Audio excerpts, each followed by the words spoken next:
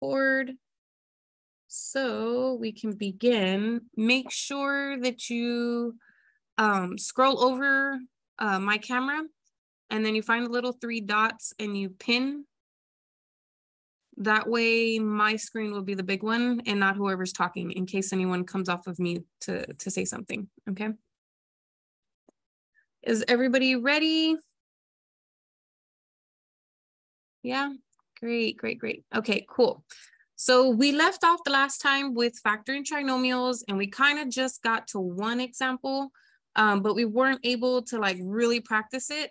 So we're gonna start today with really trying to practice those next few problems, okay? And so I did also identify that they were sort of like some of the problems that are inside your homework platform. So for the first one, I'm going to go through that whole process again of how we find those magic numbers.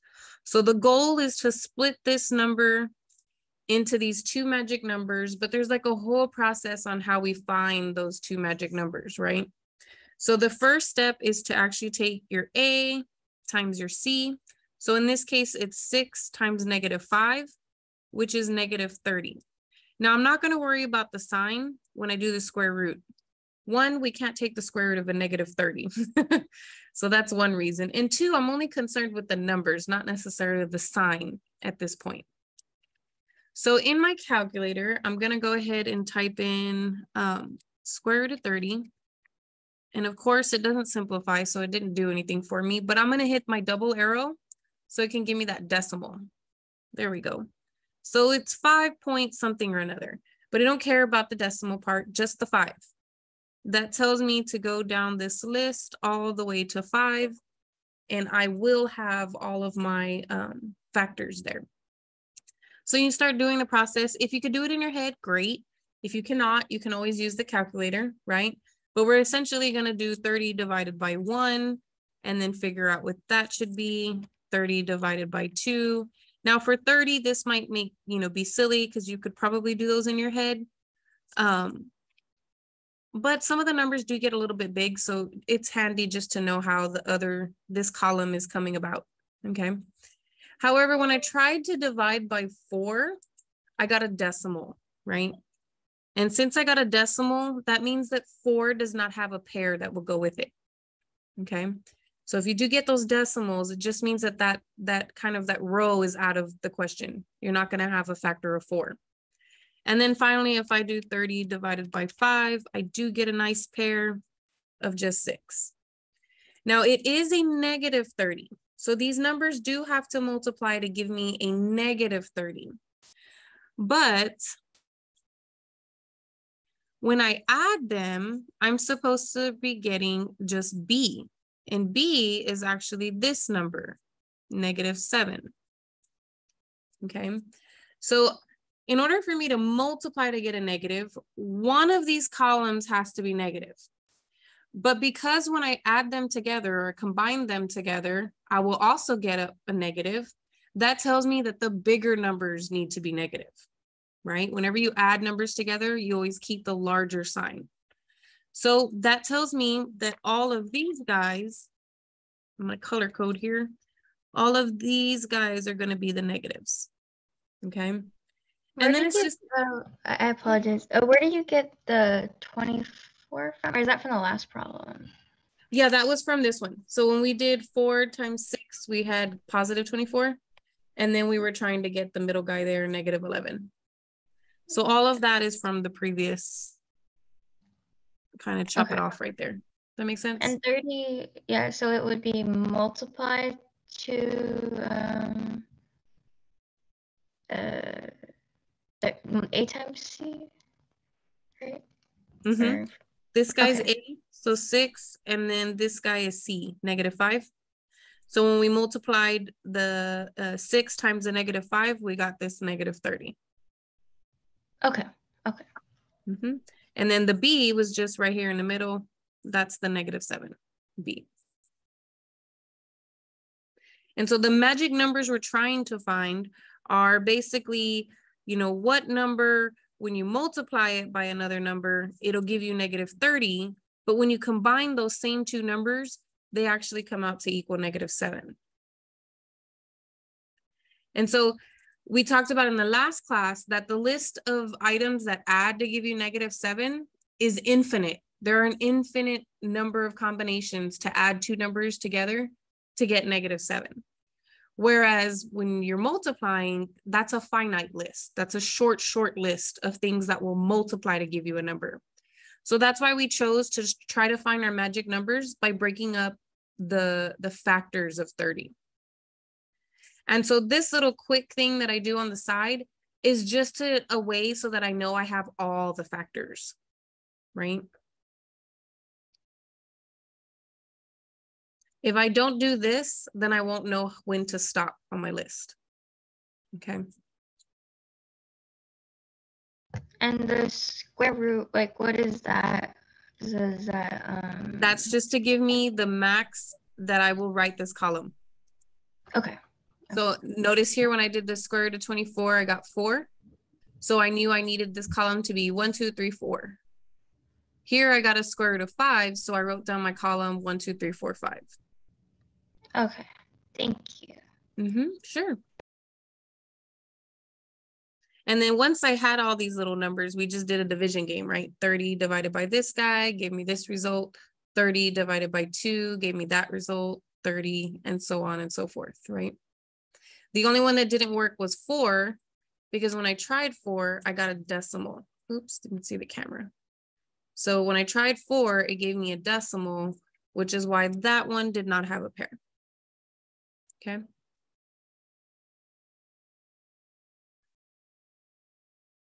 Okay, so now what I need to do is I figured out that one of them had to be a negative in order for this product to give me a negative, right? A positive times a negative will give me a negative. But I need to figure out which of these combinations of numbers actually adds to give me -7. And it looks like this one's the one, right? 3 plus a -10. If I were to type that in here, 3 plus -10, it does give me -7. So then that's going to be the pair that I use, is this 3 and the -10. Now you don't have to write this part. This is just for your own visualization, right? Normally I don't ever write this. I just do my math and then I make sure that I get that middle number over there. Okay. But this is what we're doing and why we're doing it. And so this works, right? This product gives me -30 and this sum gives me -7. So now I know how to split this -7, but the -7 has a P attached, which means when I split it, I'm gonna have a +3 and it needs to have a P. And I have a -10 and it needs to have a P. And if I were to combine those, it is equivalent to that -7P, right? So we're just conveniently rewriting -7P differently. And the reason it's convenient is because now I have 4 terms, and anytime you have 4 terms, you always default to the factor by grouping. So, and I'm gonna factor this one by grouping. Let's see if we remember. I know you kind of have a hint up above, but if you're looking at this one, and I group them, where am I chopping this thing in half?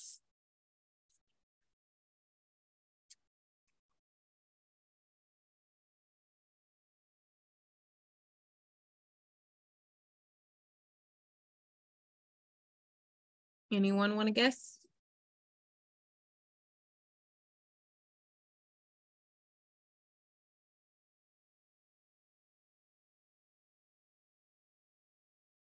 In front of the -10P? Yep, you got it right. And in front of that -10, right after that second term, right? Good. And so then we'll factor what this left side of the problem has in common. So what would be the common factor they have in common?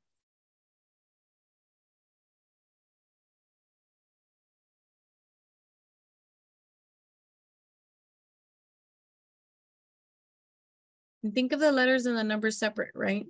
So what number can both of these be divided by? And then how many letters could you take out? 3P? Yep, 3 and a P. Good.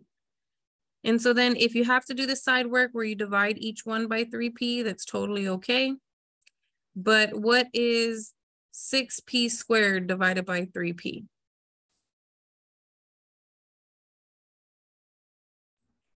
Two P. Yep, we get 2 and a P. Now I'm going to bring down my plus sign. And what is 3P divided by 3P? 1. Right, it's Just 1. It does not cancel. Remember we talked about that the last time? When you're factoring something out, however many terms are here, you have to have those same number of terms on the inside. So if you were to cancel, then you wouldn't have this 1, and then you wouldn't be following that rule, right? With the same number of terms. And we know that anything divided by itself would just be 1. Even a weird thing like 3P. Now, does anybody remember the next trick before I can start figuring out what these two guys have in common?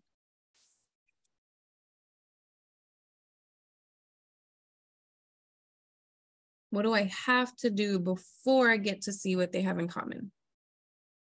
Bring down the sign. Right. So this guy right there has to come down. And then regardless of signs, don't pay attention to signs, just the numbers and the letters. What do these two things have in common? 5. I think I heard somebody say it.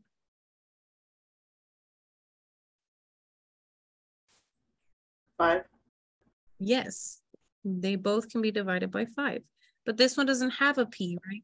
So we couldn't take that P out. So now I know what goes outside the parentheses. I'm going to divide both of these numbers by that -5 sitting outside the parentheses. So then a negative divided by a negative will actually give me 2 and a P, positive. And a negative divided by a negative will give me a 1, but it's positive. And then now if you look at the whole line, what does this half and this half have in common? 2P plus 1. Mm-hmm. And essentially they basically come out as 1, right? And then you're just writing what's left over. So if this is out here, all you have left over is the 3P. And if this is also out there, then all you have left over is the -5.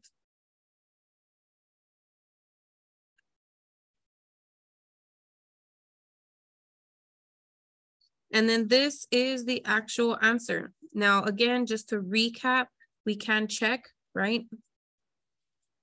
If you want to check your answers, you just multiply it out.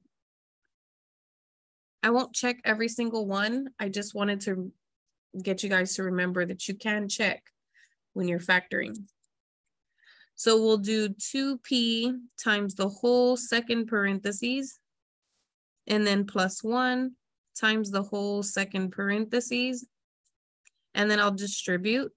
So I'll get 6P squared minus 10P. And then I'll distribute the positive 1, which means I'll get 3P minus 5. And if I combine these two like terms, we get the 6P squared minus 7P minus 5, which does match what we were trying to factor, right? So this one does check out. I just wanted to make you guys aware of that because I get a lot of times the students are, especially on the test, right? They want to know if they got it right or not. You will know if you got a factoring problem right or not, okay? As long as you're multiplying it correctly. Okay. Go ahead. I have one more question, sorry. Sure. From the, I don't know if you can see my face. Well, actually. So I guess the final answer, and then the step before that, I guess I have some confusion. Like, Right here? yeah, like how I got from that to the final answer. Here? Yeah. It's like if you imagine this as 3p and a q minus 5q, you're factoring what they have in common, and they both have this q, right? So you would take that q and factor it out, and when you factor it out, all you have left is 3p minus 5. It's the same thing even if they have all of this in common. So that whole thing comes out to the front of the parentheses, and then if it factored out, all you're left with is the 3p and the minus 5. So it's very similar to this, the regular GCF. The only thing different is that it's a complicated GCF, okay? But if that's in parentheses, make sure when you take it out that you put it in parentheses. And these should match.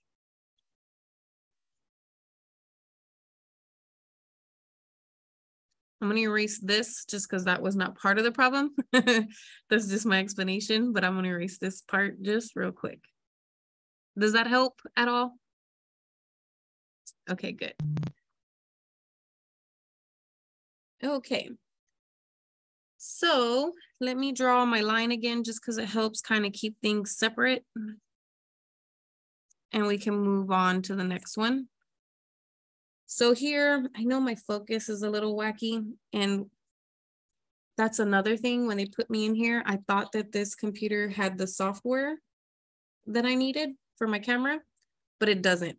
So I'm just going pure off of the camera input. I'm not using the actual application that's supposed to go with it.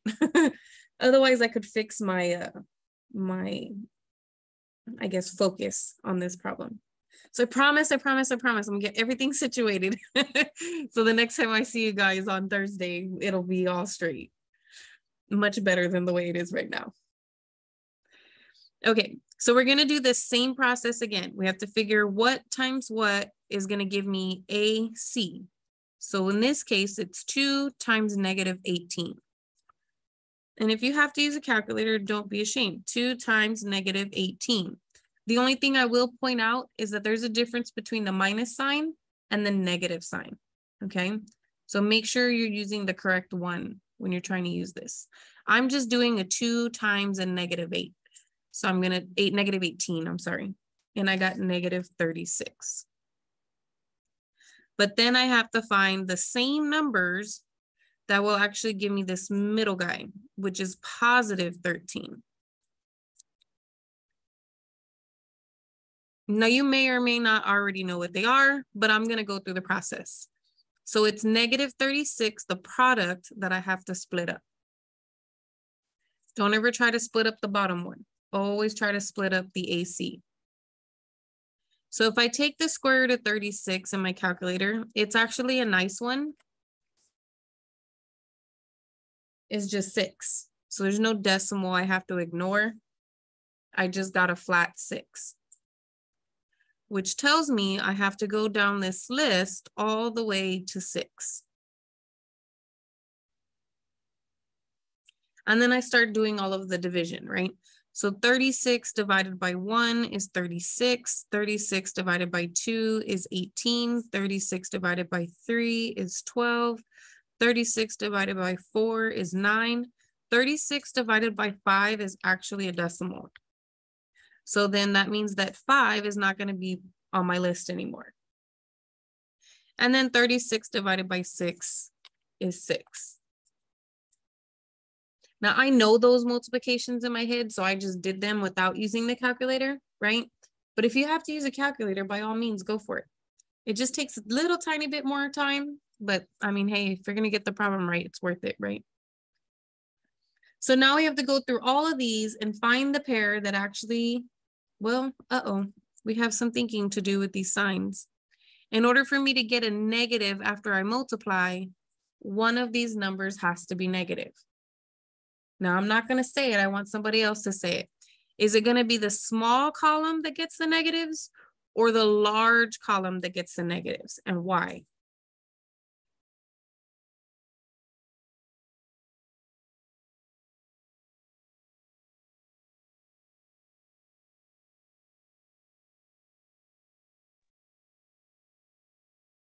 Oh, shit. The small column. Why is it the small column gets the negatives? Because it's a positive number that we're aiming for. You're right. When I add them, I'm supposed to end up with a positive, right? Which means we know when we add sign numbers, you always end up with the sign of the bigger guy.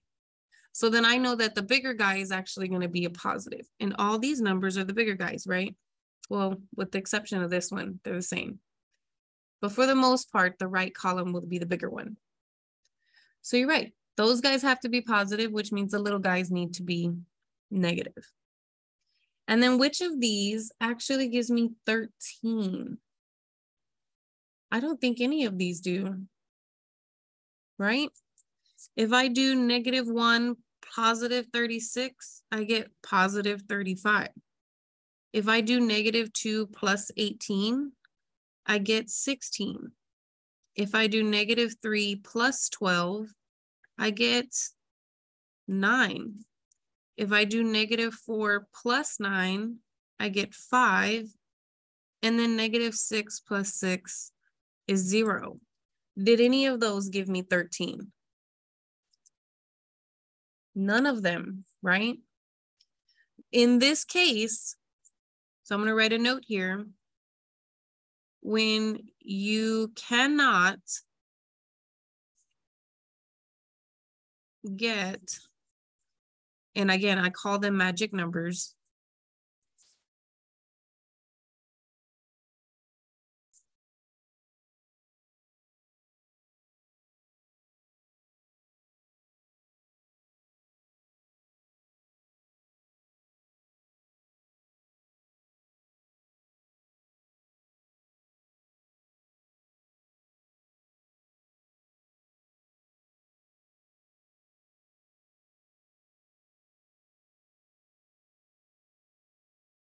So when you cannot find those magic numbers and you have done absolutely everything you're supposed to have done through the process, which was to take the square root of that number so that you knew how far to go in the list, this is all the factors of 36, but it just so happens that none of them give you that B value, the guy in the middle. None of them give you positive 13. When that happens, then that means that this trinomial cannot be factored. And so what do you enter in the box whenever something cannot be factored? Does anybody remember? I'll give you a hint. It starts with the letter P. It's prime. Yeah, that's it, prime. So when it cannot be factored, you just say that this trinomial is prime. Okay. And I have done everything correctly. So the fact that I did it all right, but nothing worked, that's what tells me that it's prime. If you don't do this and write your list all the way down to that number, you don't know if you got them all or not. Okay. That's why I find it very handy to be doing that square root business on the side. Just so I know I have them all and still they didn't work. Now this one does not look fun. But it says to factor this trinomial. Now, I have not been mentioning something, and mostly because it didn't apply to anything that we were doing so far. However, here now it applies. When you are factoring trinomials, the very first thing you should be doing is always trying to factor out a GCF, or a greatest common factor. Then, after you factored out the greatest common factor, then you can factor the resulting trinomial. However, in this case, these guys didn't have anything in common, so there was no GCF to factor out at the beginning, which is why I never mentioned it, okay? Same with this one. These didn't have anything in common. So again, no GCF, so I never mentioned it. And the same thing here. These two guys had something in common. These two guys have something in common, but nothing is in common with all three, right? And so I didn't take out a GCF at the beginning. However, when we're looking at this last example, these all do have something in common. And in case this is really blurry, it is a cube, a 3 power, okay? So it's 16y with a 3 power plus 25y with a 2 power minus 16y with no power. Well, there's an invisible one there, but nothing visible. So what do all three of these guys have in common? Remember to pick the greatest that they have in common. 4. They do all have 4 in common. No, However, that's not the greatest. It's 8. Sorry. It is 8. Yes, yes, good. So they all can be divided by 8. And do they all have variables? 8y. They all have at least just one guy, right? One y. So you're right. We could take out an 8y. When I do that, 16 divided by 8 is going to give me 2. And y cubed, take away a y, is going to give me y squared. 24 divided by 8 is 3. I had y squared, but I took out a y, which means I only have one more. Negative 16 divided by 8 is negative 2. And the y came out, so I don't have another y for that term. Now, when you're factoring the rest of this, because I do want to try to still factor this in here, okay? The goal is to get down so that you have the 2 bubbles like this.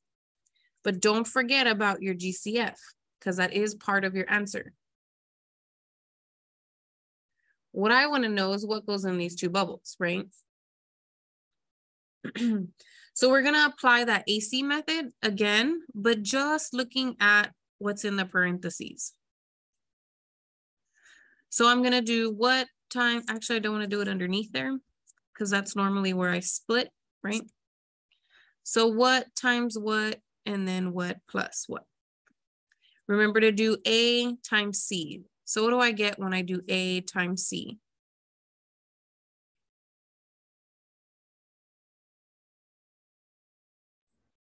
-6. Oh, wait, I wrote it wrong.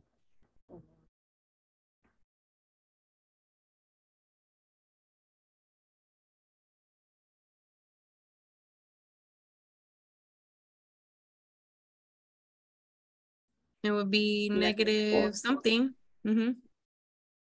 Say it again, I'm sorry. -4. Yeah, there you go. -4. And then the next one is just the middle guy, and that's +3. So +3.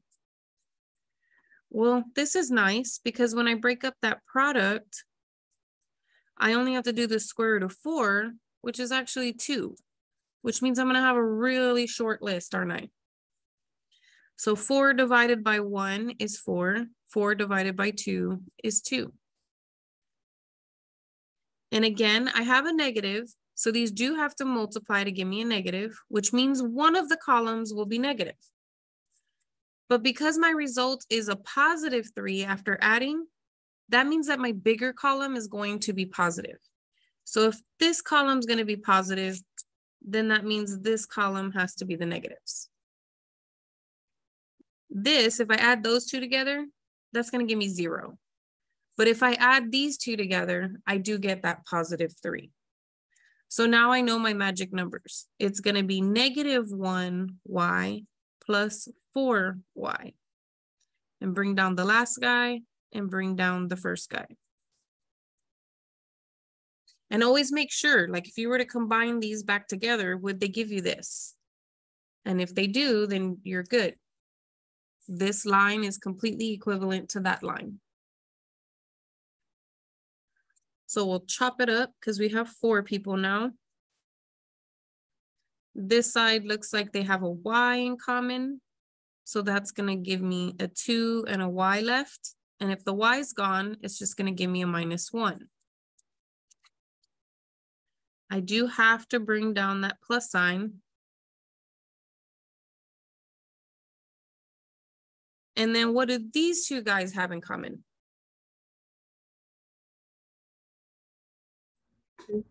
2. So then we'll factor that out. A positive divided by a positive will give me +2 with the y. And then positive, or I'm sorry, negative divided by a positive actually gives me a negative. But what's 2 divided by 2?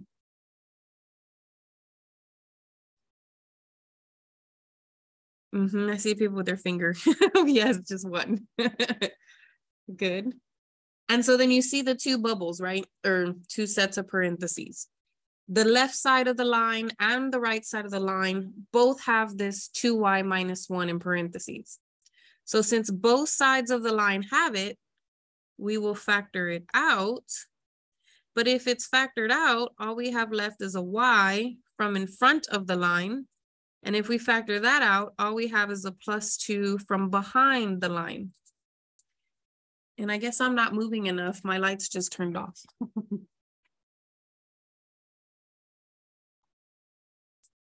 There it goes. That kind of scared me for a second. Okay. So there we go. We found our 2 little bubbles. And so we have to remember though, this is not the final answer, right? Because we did take out a GCF at the very, very beginning. And we were just trying to figure out what was going to go in these little bubbles. And so we have to remember about that GCF. But this is the final answer. Okay. Now, one thing that I have not mentioned, and I do want to mention, is sometimes people don't always put these numbers in the same exact order like I have been doing. So you notice how -1 is on the left and then +4 is on the right. And when I split this guy, I always put the -1 on the left and then the +4 on the right. But what I wanted to show you guys is that if you happen to not put them in the same order as me, but you still found the same 2 magic numbers, right? Let's say you put the +4 in the front and then the -y in the back. You would go about all the grouping exactly the same way, right? Except this time they would have 2y in common, leaving you with a y +2. Here you would have to bring down your minus. And they have nothing in common, so you would have to factor out a 1, but it's actually a -1. So when you divide, it's going to change these into positives. And then they have this y +2 in common. So when you factor those out, you end up with the 2y minus 1. It's exactly the same thing as what we got here. Just notice that you have one bubble in front of the other, swapped, right? But it's the same answer. So the computer will know to mark this correct or this correct, okay? As long as what's in those bubbles is exactly the same, it will accept both answers. It's like the same thing as saying like 2 times 3 is 6 or 3 times 2 is 6. They're still equivalent, aren't they? They're just written in a different order. Okay. Because I think I had somebody text me a question like that. Like, you got this, but I got with them the other direction. And that's okay. It's the same answer. Okay. We are going to move on to the next page. However, in this next page, there's some formulas that they give you, but I don't give those formulas. I don't even think there's a point. I don't understand the point of memorizing these formulas when you could just do what you've been doing and get the same correct answer. Okay. So I don't memorize those. I don't ever use those formulas, ever. Never have I ever used those formulas. I just factored the same way I've been factoring all the other problems and it comes out. Okay. So I'm actually going to do this one first. I put a little arrow to remind myself not to do that one first because it's ugly. So we're going to do this nice one that's more like what you'll see in the future. So I noticed that this one had P's and Q's and that one had X's and Y's. But in the future, we're really going to see them like this with just X's. So if I take this one and I do this AC method that we've been doing, right? We do 9 times +1, and that gives me just +9. Then I do the middle guy, and that's a +6. So remember, always take the factors of the product guy. So square root of 9 actually is a nice number 3. So when I go to break up this positive 9, it's only going to go down to 3. And then we start our division situation, right? 9 divided by 1 is 9. 9 divided by 2 is 4.5, a decimal. So this guy's no good. Then 9 divided by 3 is 3. And of these two pairs, this is the two numbers that are actually going to add to give me 6, isn't it? Okay. And I didn't need to mess around with signs. Since this is positive, they both have to be positive or they both have to be negative. But because my result had to be positive, that was my clue that they would both be positive. Now that we know what the two magic numbers are, they're two positive 3s, we split. So positive 3 with an X attached, positive 3 with an X attached. Bring down the front guy and bring down the back guy. And now you have your four terms. So when I cut that in half, this side actually has a 3 and an X in common. So when I divide by 3x, I get 3 and an extra x plus, and then 3x divided by 3x again is just going to give me 1. Let me bring down my plus sign. And these two guys have nothing in common, so all I can take out is a 1. And if I divide both of these by positive 1, they stay exactly the same, positive 3 and positive 1. But now the two sides of the line have 3x plus 1 inside parentheses. So if I take out that 3x plus 1 in parentheses from here and from here, what I'm left over with is 3x plus 1 again. And if you remember the definition of an exponent, the definition of an exponent is repeated multiplication.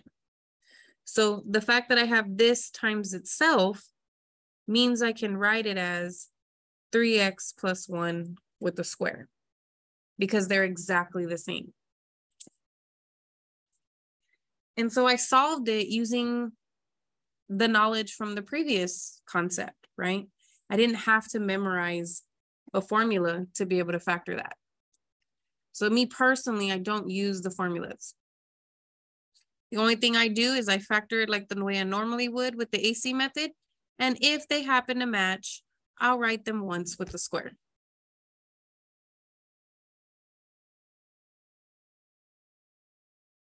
Now we'll go to example A, but does this one have anything in common? So there's a lot going on. Do all the terms have a P? No. Do all the terms have a Q? No. No. Can all the terms be divided by 5?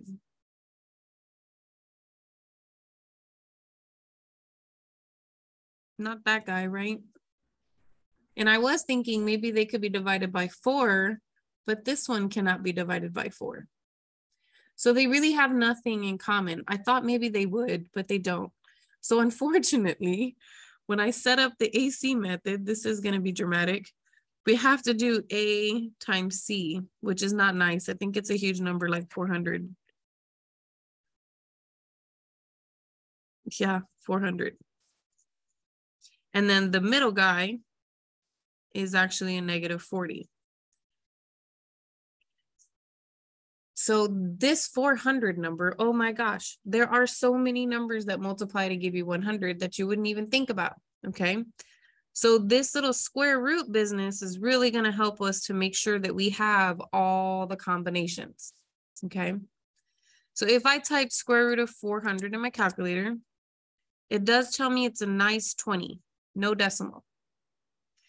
This is a nightmare, but if you see the magic numbers as you're going, then stop.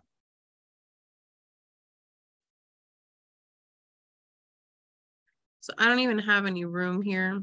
I'll go over here to the side. 14, 15, 16, 17, 18, 19, 20. And then you're going to start dividing each of these by 4, right? So by 400 divided by 1 is 400. 400 divided by 2 is 200. 400 divided by 3 is a decimal. 400 divided by 4 is 100. 400 divided by 5 is 80. 400 divided by 6 is a decimal. 400 divided by 7 is a decimal. 400 divided by 8 is 50. 400 divided by 9 is a decimal. 400 divided by 10 is 40. Divided by 11 is a decimal. Divided by 12 is also a decimal. Divided by 13 is a decimal. Let's see, that one's a decimal.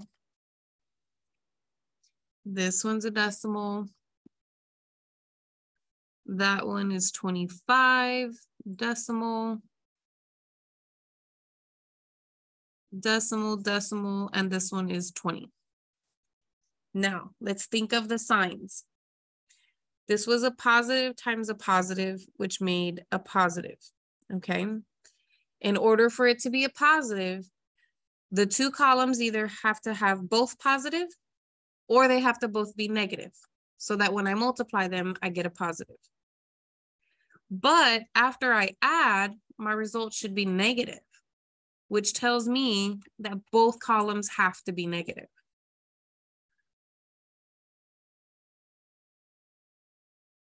Now, does anybody see the magic numbers that will combine to give us negative 40?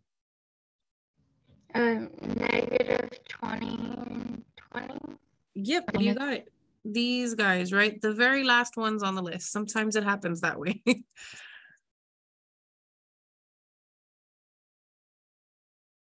So then that is how I'm going to split that middle guy. So we'll go here, write down the first term. And then instead of this term, we're going to use negative 20s. So negative 20 with the same variables attached, and another negative 20 with the same variables attached. And they have to have the same, because in order for you to combine them, they have to be like terms, right? Which means they have to have the same letters and they have to match that, so that when you combine them, you still have P's and Q's. Now from here, it's 4, so we'll chop it and always bring this guy down. What does these two have in common? The greatest common factor.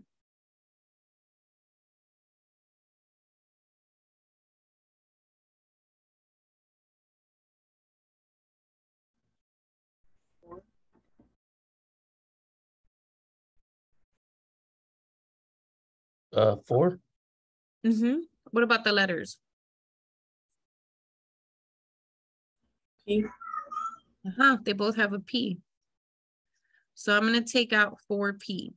So if I divide this by 4P, I'm going to get 4 with an extra P.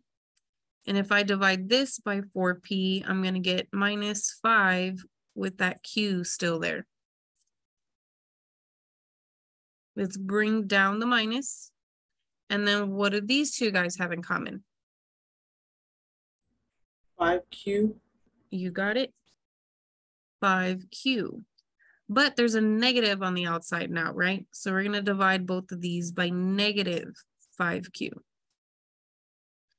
So a negative divided by a negative will actually give me positive 4. Q's are gone, but I still have that P. Positive 25 divided by negative 5 is negative 5. And one of the Q's is gone, but I still have another one.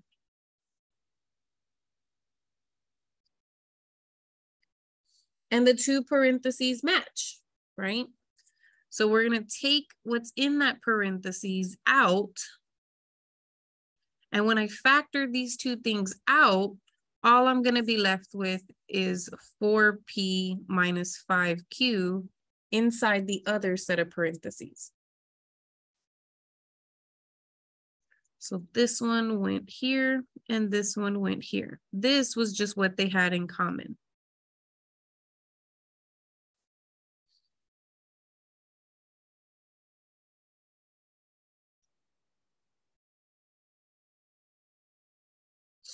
And then they are exactly the same. So the very last thing that you may want to do is just write it with the square because they are exactly the same thing.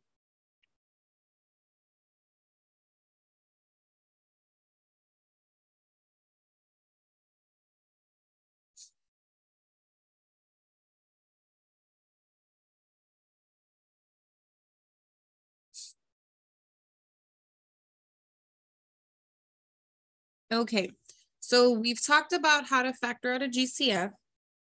We've talked about how to factor polynomials when they have 4 terms. That's the grouping, right? And then we talked about how to factor trinomials. And essentially all we're doing is turning them into 4 terms and then factoring it by grouping, right? But now what we're gonna do is, that was like a whole process and there were levels to those processes, right? And in those levels, we got to see different kinds of polynomials. But now what we're going to concentrate on is binomials, okay? So when we talk about binomials, there's really 3 of them. There is, that can be factored anyway. There's what's called the difference of squares. So when you have a subtraction, but 2 perfectly squared people on the sides. There's a difference of cubes, where you have a subtraction and then 2 perfectly cubed people on the side. And then the sum of cubes, where there's a plus sign in the middle and then 2 perfectly cubed guys. However, in this class, we aren't going to see the difference of cubes or the sum of cubes, okay? It's less for us to worry about. But the one situation we will see probably a lot is the difference of squares, okay? So when you notice that your first term is perfectly squared and your second term is perfectly squared, it will factor like this, okay? And if you wanted to check that, right, how does this result in that? Well, what you do is you take the first guy times the second parentheses, and then the second guy times the second parentheses. And when I distribute this x, I get x squared plus xy. When I distribute this negative y, I get negative xy and negative y squared. And then what happens to those guys in the middle? If you have an xy and then you take away an xy, that means there's no more xy's, right? So you just end up with x squared minus y squared, okay? So it does play out like that. So if you're trying to get the difference of squares, these will be your factors. Basically, whatever the square root of that is, goes in the front of each bubble. Whatever the square root of this guy is, goes behind each bubble.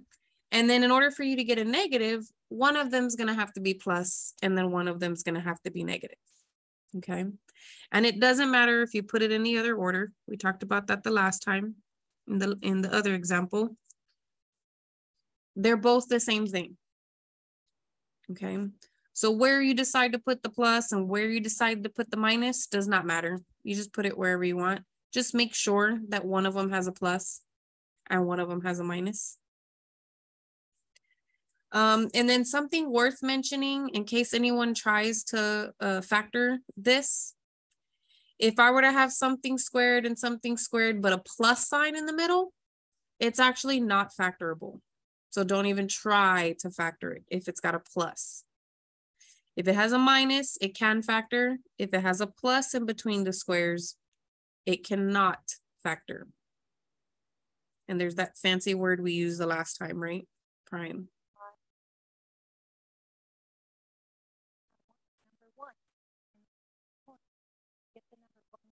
Okay, so let's see what some of those problems are going to look like. So I've got one here on the next page. It says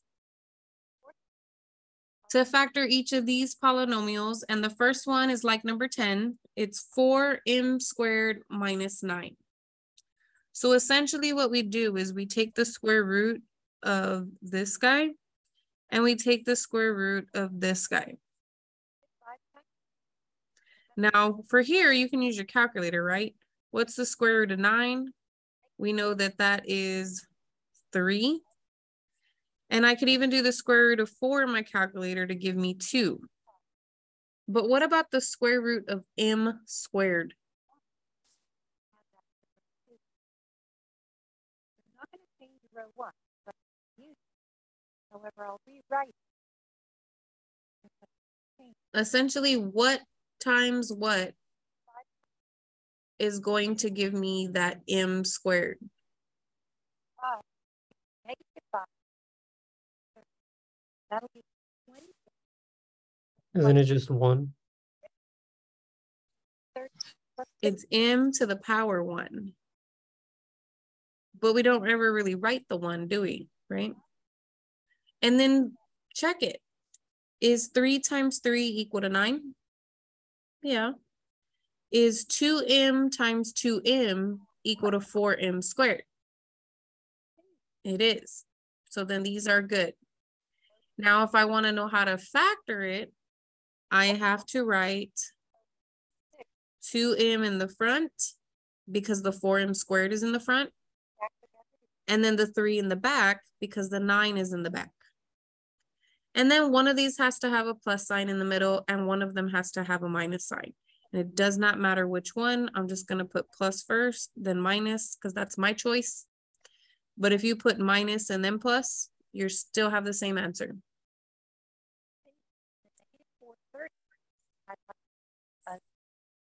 I'll use the 1 stop in that I'll multiply row 2 by 4 and add that to row 1. 0 times 2 times 4 makes to the point where I can see that the value of x that's the solution to the system is 3, and the value of y. Okay. Now let's keep going because there's another one that looks crazier. There's always crazier ones. This crazy one. So it's a little bit weird looking, but let's try. Let's see what we get. So we have to do the square root of 2, 5, 6, k to the 4th, and then the square root of 6, 2, 5, m to the 4th. Now the numbers I can do in the calculator, okay? So square root of 256, I could do that one. And square root of 625, I can do that one. The letters are more difficult, okay?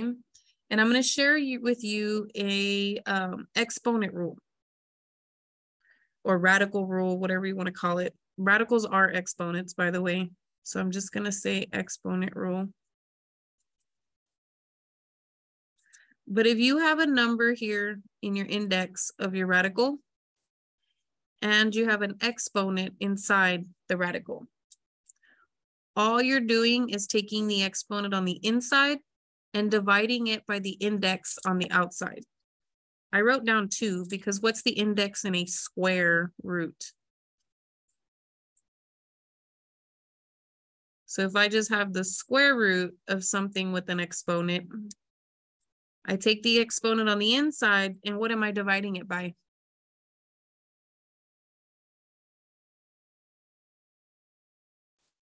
What is the index right here on a square root?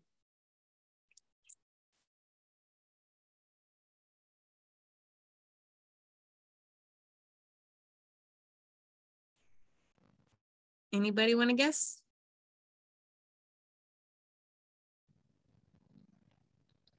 Would it be 2?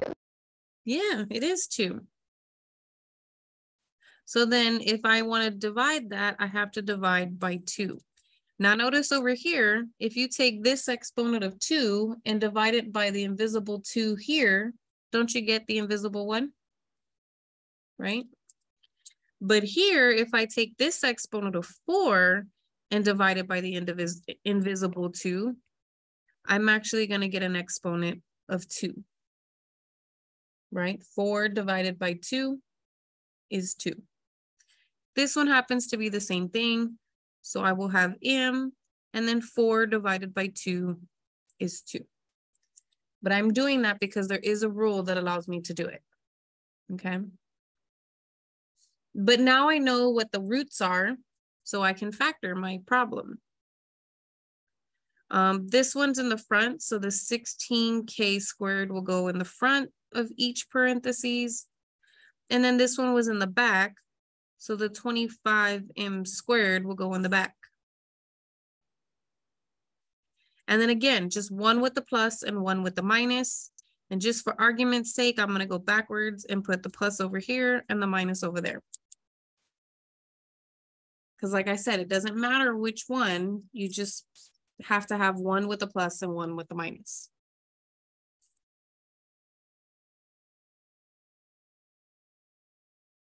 Now this one said factor each polynomial. It didn't say the words factor completely, okay? Because this is not factored completely. I just factored it. I did not factor it completely. And why do I not? The reason I know that this is not factored completely is because I personally know that I can take the square root of 16k squared and I can take the square root of 25m squared. Remember, you can't do it when there's a plus, only when there's a minus, right? The square root of 16 is 4, and 2 divided by 2 is going to give me the invisible 1. The square root of 25 is 5, and 2 divided by 2 is going to give me the invisible 1. So I could factor this guy even more. And it would factor into 4k minus 5m and 4k plus 5m. But this one could not be factored anymore, because even though it has the same numbers, that rule on the previous page told us if there's a plus in between them, this is prime, okay? So you cannot factor that one anymore. This would be factored completely.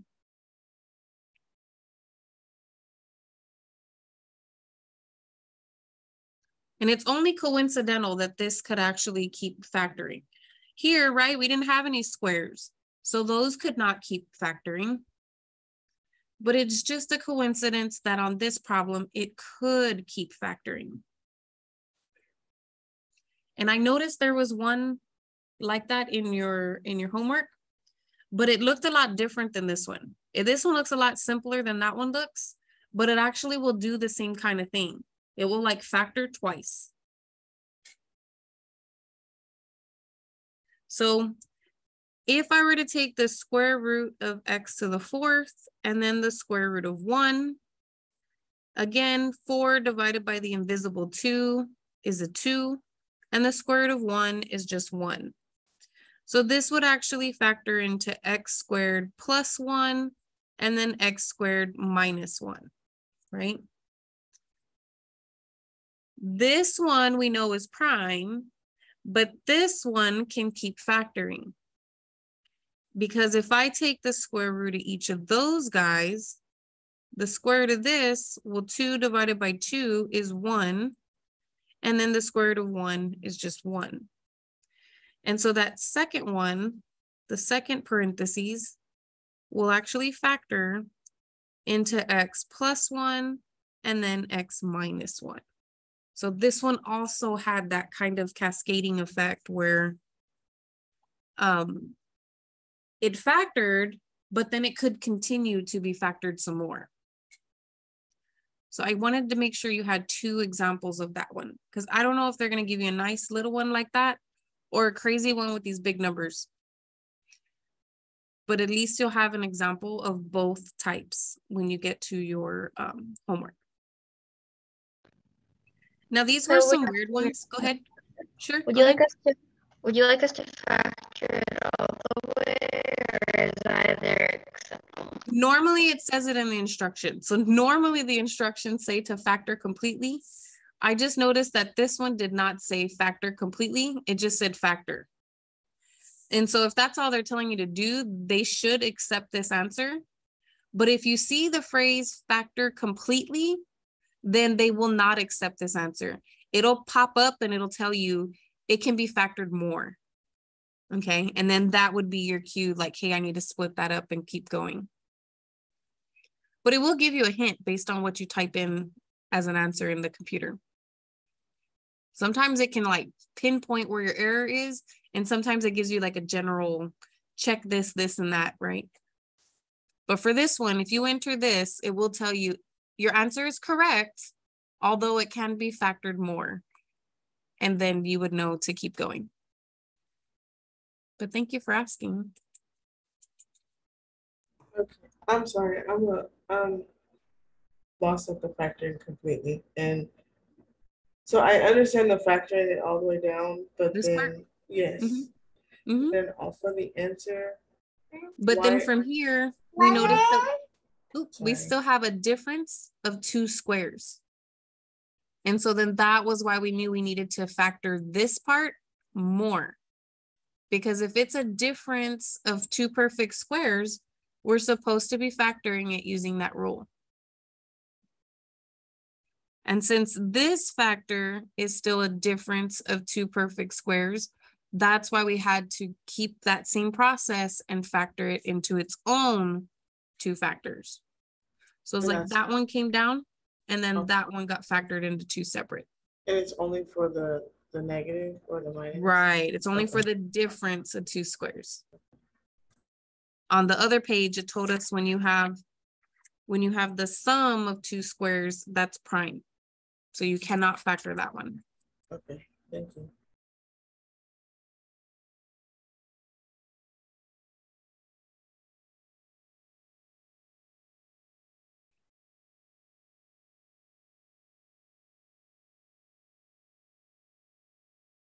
I know some of you are still scribbling stuff down, so I'm gonna wait just a minute and then I'll keep going.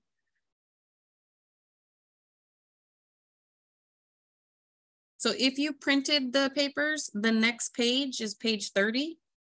And actually that one is all about the factoring, the sums and cubes, the sums and differences of cubes. And I mentioned in the previous page that we will not be covering the cubes, only the difference of squares. So the only binomials that we'll see are going to be either the difference of squares or the sum of squares that cannot go anywhere. They cannot be factored. Those are the only binomials we should see. Excuse me, I got the hiccups all of a sudden. So this whole page, page 30, we're just going to go over it. We're just going to flip it over and scratch that one out because we're not going to use that page. Okay. And on the next page, they talk about factoring by substitution. So I'm going to scoot this up just a little bit. See, it says factor by substitution. However, they gave us like these crazy problems. And for us in this class, we don't do all of those different variations. So I wanted to give you a problem like one you actually would see. So the factoring by substitution method is one that's handy to learn and it will come up in this class. Okay, so we do need to cover it. I just didn't feel the necessity to cover it with all these crazy problems when they're not like the ones that we'll see. And then I accidentally, prematurely scratched everything out. And then I realized, oh no, that's the one I want. So I wrote it back over here. So it's the same one that was already there. I just kind of scratched it off and realized, no, this is the one I want. This, we're not doing the cubes, right? And then this one is a substitution problem, but it's just too crazy. It's not like anything we're going to see, okay?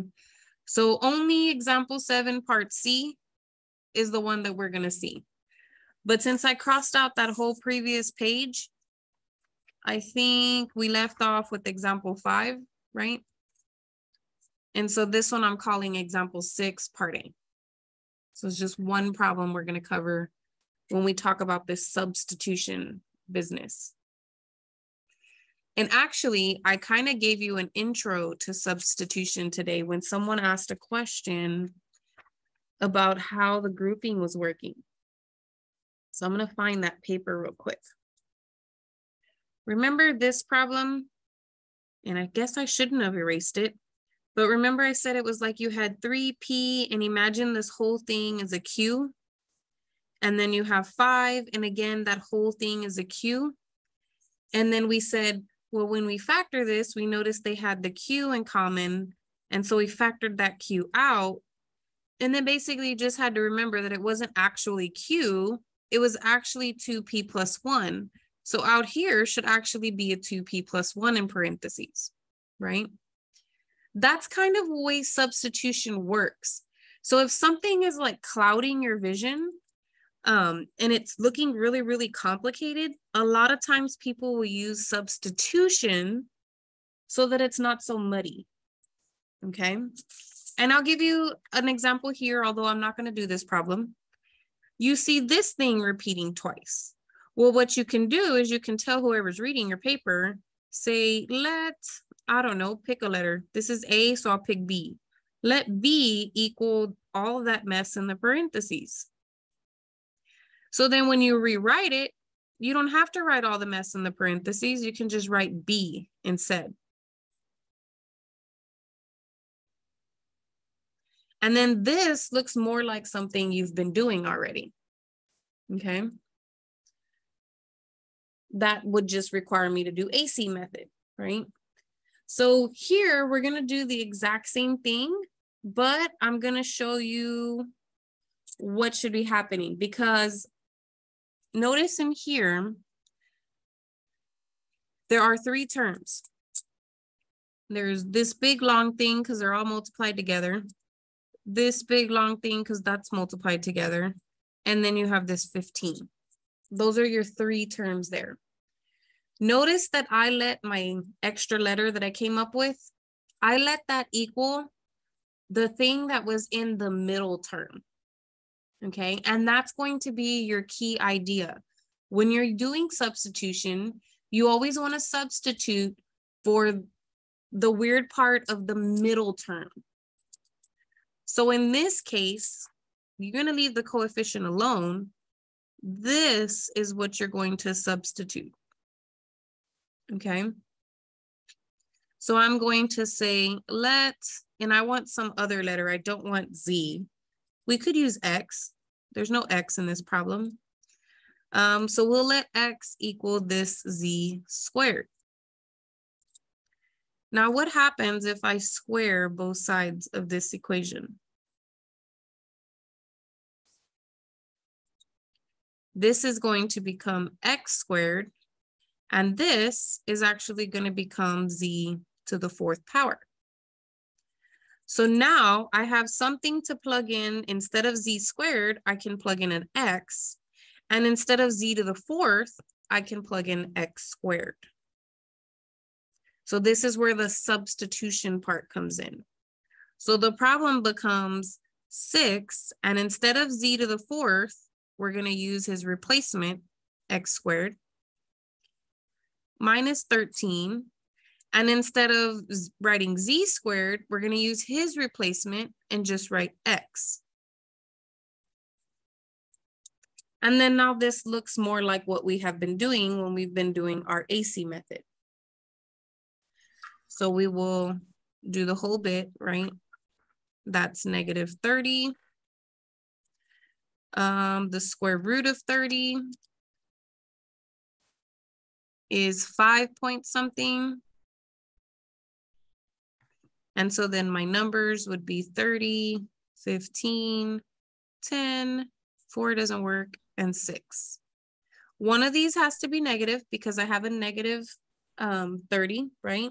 So either the low column will be negatives or the big column will be negatives. But because my result in the middle needs to be a negative, that tells me the big column is going to be the negatives.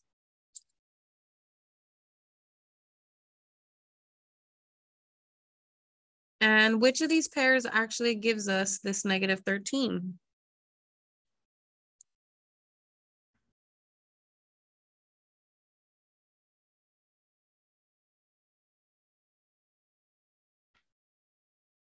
Is it this pair, the 3 and the negative 10? What is 3 plus negative 10? 3 plus negative 10. Is that negative 13? No, right? What about 2 plus negative 15? That's the pair that gives us the negative 13. Okay. A lot of people's eyes automatically want to pick this one just because you see the 3 and the 10, right? But it's actually this one that works. Okay, so be very careful.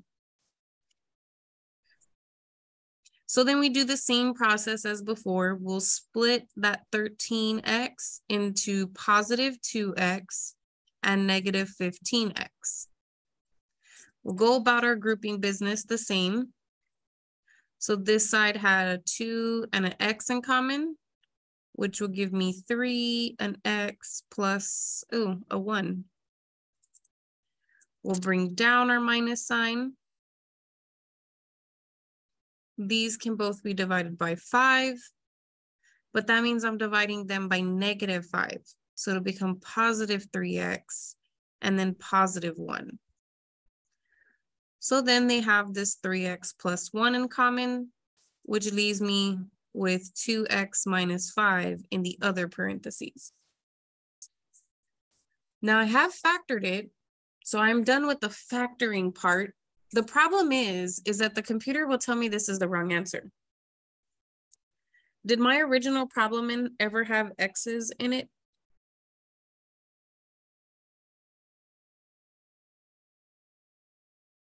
It did not have any x's. It had z's, didn't it? So my answer should have z's. So this is essentially where you what's called back substitute. So here was when I substituted. And then here is where you do what's called back substitute. So you put back what was originally supposed to be there, okay?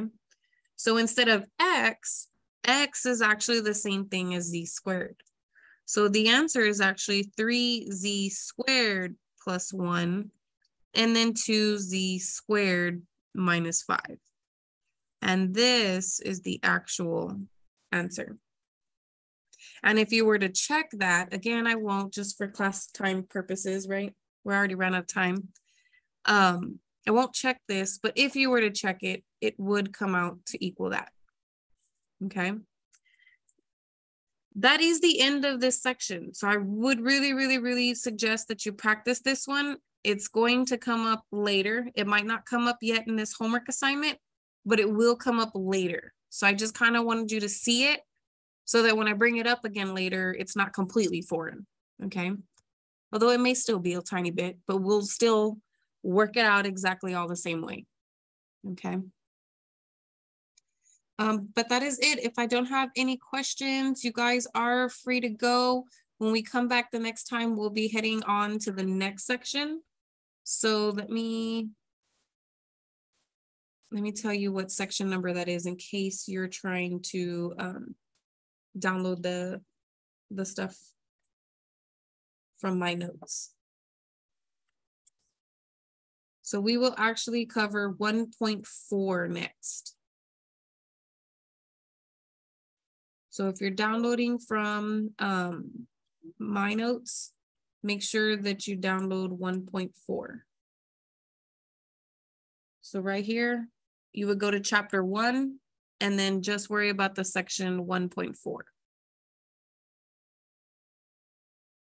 I'm a minute over now, sorry, but you guys have a good day. And if you come up with any questions later, please text me, okay? I'm here for you. Bye. Bye. Bye-bye.